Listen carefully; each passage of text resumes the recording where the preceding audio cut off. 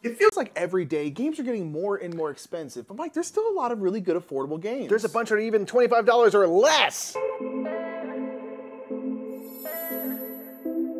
So that's right, we're here to talk about 10 games that we enjoy that are $25 or less. And we will say, we got all these prices from Miniature Market, which is an online retailer, and so that's where we're getting We wanted to have kind of like a one place that we were finding all these prices. Now, of course, if you shop elsewhere at a friendly local game store, the prices might be different, but they'll be around that area, and they're also in US dollars, just want to throw that out there too. But nonetheless, there's a lot of great games, but I feel like games are getting bigger, they're getting more expensive. These are all games that are really affordable, especially with the holidays coming up. If you want to find a lot of like affordable, cheaper games to somebody, this is probably going to be a really great list. We're going to be doing a holiday gift guide sometime soon here, so some of these games might be on that. But honestly, this is also a good thing for that. Good thing to jump off on. And in fact, we had so many great games to choose from. We can only choose 10. There's like 30. We are going to do, for all of our top 10s moving forward, 10 more games that are $25 or less. That's going to be over on our Patreon. You must be a patron to watch that. You only got to go in for $1 for 1 month to get access to that video. Yeah, but it's over there. You can subscribe for a year and get a bit of a discount. You can subscribe for a year for less than 12 bucks. Yeah, which is pretty darn cool. So if you want to check out that video, check that out over there. Make sure to like this video, subscribe if you haven't already. Let's get into our number 10. So number 10 is a deduction game, kind of with a family weight level to it, called Similo. Indeed, this one's real cheap. Yeah, it's really cheap. It's less than 10 bucks, which is nice. And this one, there's a bunch of different packs. You can kind of work them together and stuff. And they're going to be providing different figures, and there's different sets, like historical figures. And a whole bunch of them. There's one of my favorites is like fairy tale characters and stuff, like the Tin Man and whatnot. They have really cool art to them. Really gorgeous. And what you're going to do is you're going to put out a display of, I think, 16 cards. And one of the characters on there is the one that, if I'm the one getting people to guess, I need to get you to guess this one. You need to direct everyone to that. To this card, but you're using other Similo cards to say whether or not this character that I played down is either similar to the one that I'm trying to get you to guess, or you can flip it upside down and say that it is not similar. It's the opposite of that. So you put out the Tin Man, people might be like, okay, the Tin Man's like silver, so like maybe something with metal someone's in wearing like it. a silver necklace, so like, oh, maybe it's that because it's silver, or it might be like this is not them. Like Tin Man has no heart, so this person must have a really big heart or whatever. Yeah, you know, it's or like, oh, they're generally like classified as good characters, so maybe it's someone else who's known as being friendly and things, and that's up to the rest of the group to decide. And then every round you have to basically eliminate more and more cards, and then you will whittle down to just one character that you hope is the correct one. So it's really fun to play. You can mix the packs around and stuff like that to just have a wide variety of types of cards. I think the art style is really amazing. And it's kind of like a nice family weight way to do deduction and stuff. You could definitely pair this down and play with kids and stuff. So Similo is our number 10. Yeah. Our number 9 is a dice version of Rajas the Ganges. This is Rajas the Ganges, the Dice Charmers, which is $18.99. And this is a really kind of, it's not a humongous roll and write. Now with like Twilight Inscription, that's like a humongous roll and write. It's not $18. But it does a good job of giving you all the feels of Rajas of the Ganges. It does feel very similar to Rajas of the Ganges while still being a very different game. Because again, it's a roll and write version. And this is a game where you're doing the same stuff. You're like going up the river. You are building out like your estate. But this game does something that we love in roll and writes, which is just, it's super combo-tastic. Combos. You get this, and this allows you to put out like one more path in your estate, and that connects to one more thing, and now you can get another good, you can get some silk, and you just combo on top of it so many times. It's just so absolutely satisfying, and it's to the point now where like we're both pretty equal in terms of like which one do we like more, Rajas of the Ganges or the dice version, and like it's pretty equal. I love them both so much. It's just so good. They're really fun. Rajas of the Ganges, the Dice Charmers, actually can play at 5 players versus 4 for its parent game. Yeah. It plays quickly and stuff and gives you a lot of that flavor. You're still trying to cross your fame track and your money track by doing kind of Raja's stuff with some little twists that make it roll and righty, and those combos are supreme, and that's why it's our number 9. Yeah, it's good. Number 8 is Sushi Roll, which is $21.99. That's a praise be price right there. Harding. Indeed. In fact, on Miniature Market, all of the Sushi Go games, the original Sushi Go Party, now Sushi Roll, are all under $25. So take your pick. We really love Sushi Roll because it takes the same kind of drafting mechanism of trying to get sets of different types of sushi, but it puts them in a dice form where you roll them out, and then they go onto these little trays, and you'll select one in turn order and then pass your tray of dice around. So we like this for a few different reasons. One, it's fun to see what dice dice are on the table, because then you at least know what things are possible to get. You are rolling those dice multiple times, so you might not get the dice space you want, but you know what's possible. Yeah, you know what's out there. And then also with card drafting, at times people get messed up because people pass cards too quickly, others pass too slowly. Not everyone's working at the same rate. And people have an uneven amount of cards and stuff. With the dice, everything's on the table, so it's impossible for that to happen. You take your turn in turn order, you select a die, then you select a die, and then you select a die, so you can't get messed around. It's a really beautiful production for a really low cost. Those dice are amazing. Like really nice dice, like custom dice. They're like really, and custom dice usually jacks up the prices of games a lot. They are expensive to make. And these ones, this one, they've kept it pretty low. And again, it's just like, if you love Sushi Go, try Sushi Roll. Sushi Go, especially Sushi Go Party, has so many different kinds of sushi, but the realistic nature is that we're almost always playing with new people, so we never get to those other ones. So I'm just like, we don't make use of those other types. Strip it down, take out all the extra stuff, make the production better, and make it simpler, and just it's less easy to get confused in the whole situation. It's like, make it simpler, make it easier to play, and it's just great. I love all the Sushi Goes, but Sushi Roll is by far my favorite. And it's $21, which is like pretty darn good for a game with that good production quality. So nonetheless, that's our number 8, Sushi Roll. It's so good. Praise be to Phil Hardy.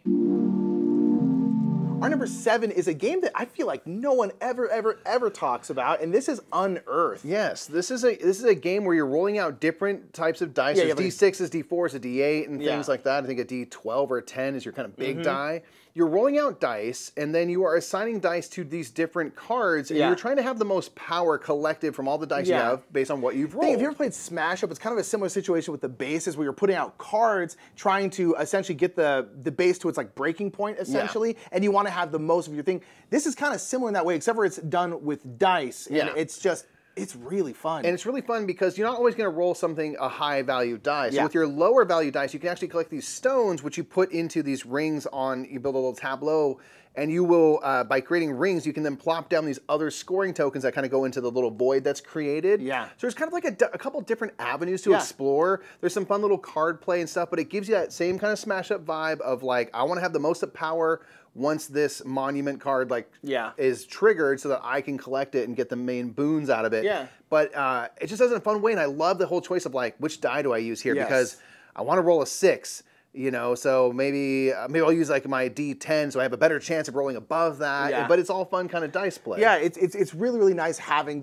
that choice of the dice, and they're not, low dice aren't necessarily bad. You can just use them for something else, in a different way, which is super nice. It's also got this really kind of weird geometric art. There are all these kind of like spires looking things. It's really cool art. The characters are kind of like these little sprites and stuff, and it's a game that kind of like, I feel like no one's ever talked about, no one ever heard of. But it kind of has fallen out. It's not the newest game, obviously. No, it's kind of fallen out of the conversation. But I think for it's neat. $24, it's a pickup, really. I mean, I really like Unearthed, and it's a game that I think y'all should give a try because no one really talks about it. I think they should. It's good. And so that's number 7, Unearthed. Really fun. Let's get number 6. So number 6 is Quirky Circuits, the newer one. Penny and Gizmo's Snow Day, which is a slightly smaller version of Quirky Circuits, featuring just 2 characters. And this is a cooperative programming game. Yeah, for $15.99. Yeah, for $15.99. So you're trying to move these little robots. Gizmo's a little cat that's riding a Roomba. And then Penny is a snowboarding penguin, which is objectively the coolest thing ever. The little mini on that is adorable. Very cute. And you're trying to basically get around to different areas on the map to collect stuff. So Gizmo's trying to pick up dust bunnies with a vacuum. Penny's trying to pick up these flags and kind of slalom around. They can kind of slide because they're on a snowboard. And you have to play cards down, face down.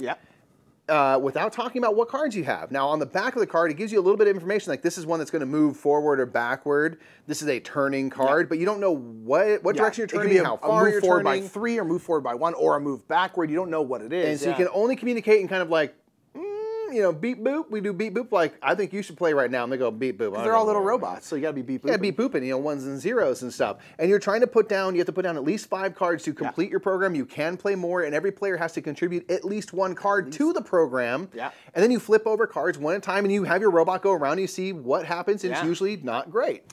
Yeah, I mean, it's weird. It both works well a lot of times and not well a lot of times, which is a good thing. Like, if you have one bit of miscommunication, we're all operating, we think we are speaking the same language, you can get pretty messed up. Yeah, and so like you get this kind of weird non-language going on, like non-verbal language. You're like, okay, Mike put down turn. Oh, I know what Mike's doing. We're going to turn around, and now we're going to go here. I'm going to put this, and then sometimes you're so wrong, but it's doable. So Quirky Circus, the full game, has 4 different robots. And the Gizmo is the same in this one and that one. They're kind but of the the other intro 3 are much more difficult. Particularly the last one, the Sushi Chef, is super hard, which is cool. But it's nice that they made this like much more like a little bit more family-friendly version and a much smaller version that's really, really cheap. Yeah. And if you really like this one, maybe then you can pick up the full one. But like Quirky Circus in general is such a cool idea. You have all these different robots. They all program in different ways, and you're doing different stuff. It's just super cute and charming. And co-op programming is always fun, in my opinion. And so, yeah, Quirky Circus, especially for $15.99, is bananas. And so, like, I'm all here for it. Number 5 is actually a big box. Now, granted, it's a big box of a small game, so it's not that big of a box. But this is Port Royal, the big box, which is $18.99, which is pretty cool. That there's actually like a big box version of a game that's under 25 bucks. Under 20 bucks, I mean. It's a pretty simple push your luck game from Alexander Pfister where it's all kind of in the swashbuckling pirate world. And on your turn, you're going to be drawing out cards and that might give you ships that you can trade with. They also might make you bust. There's different characters that give you these different icons which help you toward expeditions or characters that give you powers on your turn. And the more kind of cards you can pull out, the more different color ships that you can basically reveal without busting in the game.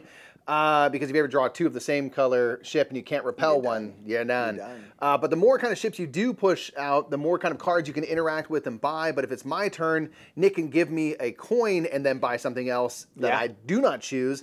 And you're trying to race to 12 points. So it's a very simple push your luck game. Super simple. Fun art and everything. And the big box gives you all these different ways to play. It basically takes all the expansions and different material and put it into one box. So you have Port Royal. Then you have a kind of even quicker version of Port Royal, which is already a very fast game. Which is such a funny concept. And you can incorporate some elements of that into the base game of Port Royal. There's like a module that gives you extra contracts, big contracts to work on. There's a cooperative module. There's cooperative ways to play. You can play it solo. There's all these ways to interact with this game for less than $20. For less than $20, which is really cool. It's already Port Royal itself is like a fun little game that honestly is probably 12 bucks on its own. So it's like cool, but then you get the big box with all these different ways to play. And it's still under 20 bucks. It just seems like such a good deal. Like you're just getting all this kind of stuff. It's like, and it's like if people who like these kind of push your luck games, you'll get a lot of mileage just out of the base game, let alone all these other versions. So for $18.99, we're just like, man, that's got to go on the list because like it's just cool to have like so much. Like, hey, this is like the complete edition. If we want to, it's like this has all the stuff in it. And it's $18.99. So yeah, Port Royal is super, super fun push your luck game. And yeah, we're super excited to explore some more of the modules even more. And it's just really, really cool. So that's our number 5. Let's get number 4. So number 4 is a series of games ultimately, and these are going to be the exit games. And now, from Cosmos. Here's the thing. I'm actually not a huge fan of the exit games or any kind of escape room games because they're just not really, I just don't really like them. I like them a lot more than you Mike do. likes them a lot more than me, but one of the main reasons why they're on the list is because you cannot argue with the value of them. They're $12.99 each, and it's like literally going to be like an evening of like cool escape room deduction. Up to 4 people or 5 people, whoever and it's like for $12.99, especially if you're splitting that between 5 people, is like basically it's very, very little. And it's like if you want to go do a real escape room, it's gonna be like 40, 50 bucks per person a lot of times. For an hour of fun. And here you can spend an evening of fun. And so it's one of the things we were talking about, like there's so many exit games at this point. I mean, there are dozens, it feels like. There's ones with all different themes. It's just such a cool concept. They all have at least one moment in them that is insanely clever. Where you're like, oh man, there was this like on the box on the outside the whole time there was a riddle that you didn't realize was there, or you had to do this thing. If you did this, then this thing is revealed. There's always something where I'm like, how did you think of that? Like Inca and Marcus Brand are geniuses who are big fans of them as designers. But the exit games are really fun, really clever, especially because you're all working together to get to the puzzles. I don't personally care like how quickly we do it or what the score is. Whatever. I just like to solve the problems. You can get hints and stuff if you need, but they're all super affordable. And if you just want a night of fun, you could buy 2 of them for 25 bucks. And then the next 2 weeks, if you have friends over or whatever, you could play these and have a great time. It's hard not to have on a list when all of them are like $12.99. It's just it's just a cool concept. Yeah, I totally agree, and I want to play more. So number 3 is Cartographers. We could not put it on the list. A roll and writing adventure where you're making a map. Yeah, how can we leave this off the list? It's $17.99, and it's like this is one of those roll and writes or flip and fill, if you want to put it that way, that just goes over so well with dang near everybody. It's so fun to make maps. Who knew? Yeah, you have a blank map and you're filling it in. And you're gonna be flipping over these cards that are essentially gonna have like Tetris shapes on them, like L's and T's and all this different kind of stuff. And they're also gonna have different landscapes on them. Yep. So like villages or like forests or water or farmland. And essentially you're putting that, it has two choices. Either the card is gonna have one shape and two biomes on it, or it's gonna have one landscape or biome and two shape possibilities. And then you choose those, put them in there, and then you have these scoring opportunities. There's 4 that you're going for, and one might be like, you'll get points for having like this next to this, or having complete rows, having everything filled in a column or row. Having forests touching the edge of the map, you know? There's so many different scoring opportunities, and then each round you're gonna score 2 of them. So the first round you're gonna score A and B, then B and C, then C and D, and then D and A. So you know what's coming up. You know what's going to score. You know what's going to happen. So you're trying to think ahead and build out for these higher ones. And it works so dang well. It works over and over and over again. You can just play it endlessly over and over and over and over again. And there are some map packs which are, you know... Yeah, because now there's Cartographer's Heroes, which gives you like heroes and different types of monsters. Now there's different map packs. There's a lot to explore, but the base original Cartographers, which I think you could play forever, is so good. Is so cheap. And it's like $17.99. Yeah, it's like one of those games that like... You can play with an infinite amount of people, you know, it's like, it just works so well. It's one of those games I feel like you bring out, you show it to people, and then you go to their house and it turns out they went out and bought it because they liked it so much, you know. It's absolutely outstanding. Cartographers number 3 had to be on the list. $17.99, it's a great deal for a game that you can play more or less forever. So let's go ahead and get to number 2. Number 2 is The Crew. How can we not put The Crew on How can I put The Crew? It's $10.99. It's $10.99. For a game you can play for the rest of time.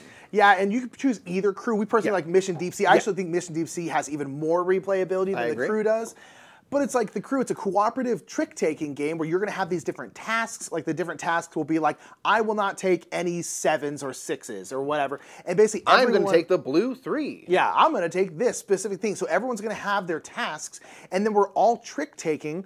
And we're essentially trying to make sure that everyone fulfills their tasks. If everyone fulfills their tasks, gets the right cards and avoids the right cards. Exactly. And then if we succeed to do that, boom, we win that scenario. We go on to the next one. There's technically a story. And it's just like... It's dripping with theme. It's dripping with theme. And so it's one of those games that just like, you just dole out the tasks and see if you can do it. And it just works so freaking well. And we really love it as a way to teach trick-taking. Because trick-taking games, the card play, is all about kind of this... this language that you develop through card play. Because you obviously can't talk about what cards you have. So you have to basically communicate through playing. If I play this, or if everyone plays pink and I don't play pink, that means I don't have any pink, because if I had pink, I would have had to follow suit. So that's some information now we have. And this is a great way, because since we're all playing together, in between rounds, we can talk about some of those finer points of the kind of communications and strategy of so when I played games. This is what I was actually saying. This is what I was trying to say. When I played this now can tell you that I didn't have any yellows. Yeah. You know, so there's... So I think it's a great avenue to teach people the vocabulary of trick-taking. Whereas in competitive trick-taking games, it can feel very disheartening because you're just getting destroyed by people who are all speaking a language that you do not understand. Yeah. You know what I mean? Like, exactly. Yeah, so cooperative trick-taking is always great for teaching trick-taking, and The Crew is just like... You can play it if you're brand new. You can play it if you've been playing trick-taking games for 50 years. Yeah. It's one of the best games made in the last 10 years. It's just so darn good. I agree. But it's not number 1. Let's go to number 1.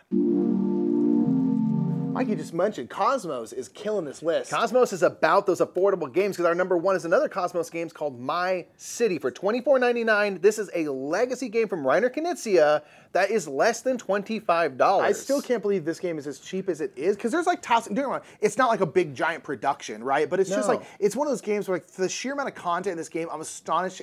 When we bought it like Barnes & Noble, we got it for like $30, and we were just like, holy crap, this is insane. And now it's even cheaper than that. And now it's even cheaper. My City, as Mikey said, is a legacy game by Reiner Knizia, and this is a game where it's essentially tile laying. It's a polyomino tile laying game. Polyomino tile laying game, really. And you start off, and you have these different rules you're going for. You're trying to score the highest points, but then every round, every game of it, the rules are going to change, and there's different elements that get added. So now you can score these things. Now these things are gone. You don't have to worry about that anymore. And like any legacy game, it's changing over the times. You're permanently putting stickers down on your board, so your board will be different. but it's just like a simple little tile laying game that works. This Legacy, I mean, there's a story, but it's like really what you're there is just for the game changing. It's so fun to watch the game change. And the story works really well because it's like you're this community basically moving through time. So time changes and therefore the opportunities and stuff change. Now you have these kind of technologies and stuff. Yeah, you play through 8 chapters. Each chapter is 3 games long. It's quick. You can play through a whole chapter, those 3 games, in about 2 hours. Yeah, it's meant to be like one night you play a chapter. So we played this with my wife. And we played 1 chapter a week. So for 2 months, we had this great moment to come together and play this game, discover what is new. And that was for $30 then or $25 now, which is crazy. It's insane. I mean, it's one of those games where it's like we've talked about it multiple times. Like we're just planning on getting it again, and we're just gonna play it again. Like we know technically what's gonna happen. I don't care. But it's like whatever. It was the polyoma, the puzzle of that was so much fun. And it's so great. And now there's also going to be like there's a roll and write version of My City. There's also My Islands, which is essentially My City, but now with islands. There's going to be differences, of course. But there's a new version of this. Can't wait. Kind of coming out. I'm assuming it's going to be equally as cheap or around the same.